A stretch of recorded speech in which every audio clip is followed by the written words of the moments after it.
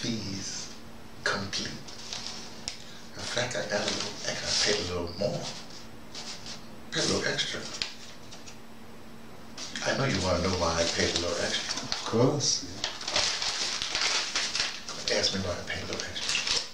Why did you have to pay a little more extra? Oh, okay.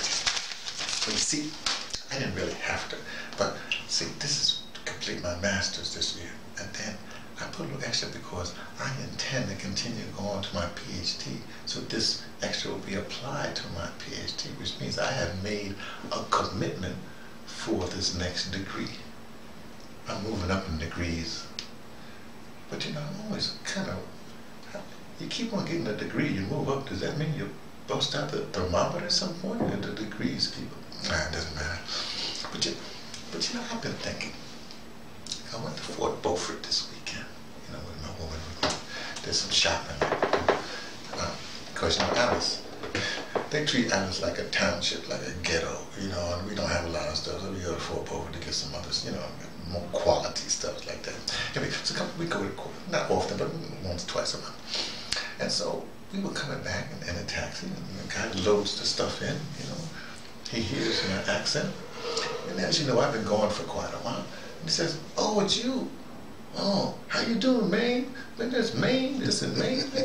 And I go like, "Oh, it's the New York, you know, the American accent. They trying to, you know, they see the TV and they trying to do this stuff." But then I kind of made them thinking, you know, what's this? I call it buffoonery. You know, they take it. There's a whole lot of Black Americans, you know, men, female. There's a lot of accents, a lot of ways you can talk, but they always pick this ghetto or this, I don't know, they think hip hop, whatever, what they think they're doing. And I said, this is like buffoonery. Now, I did an audio drama a long time ago. So actually the first real live audio drama I did, station WPAI. And it was a play called Day of Absence by Douglas Turner Ward.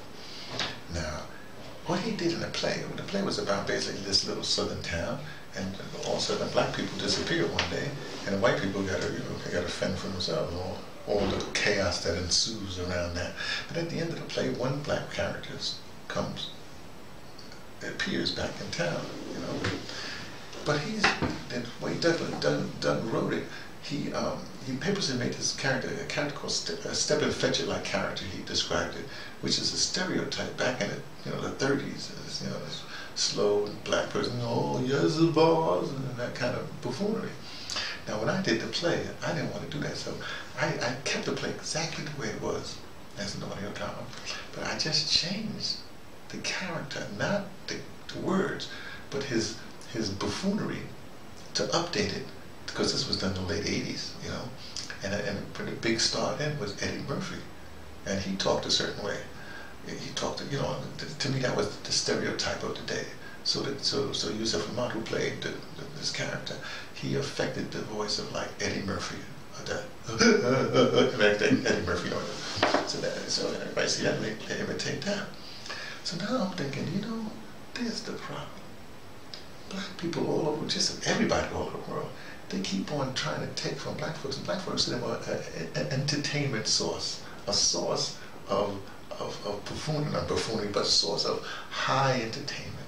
So we do these kind of things instead of they taking the serious stuff that we do. It's easier to take this other stuff. You see? Now I have a sense of buffoonery myself, but my buffoonery is kind of weird because I do this high class, but this kind of strange buffoonery, this intellectual buffoonery, and I use it to mess with people actually, because that's my nature. I mess with people all the time. You know? But that's not the point. My point really is that, hey, you know, why do they keep on picking on us? Why do they keep on, you know, taking the worst? Or why we give the worst? It's a question. It's a question for another day, because this has been one of those dispatches from the Arts Director Emeritus that would be me, T, from the Patterson Taking the Train to Tibet, letting you know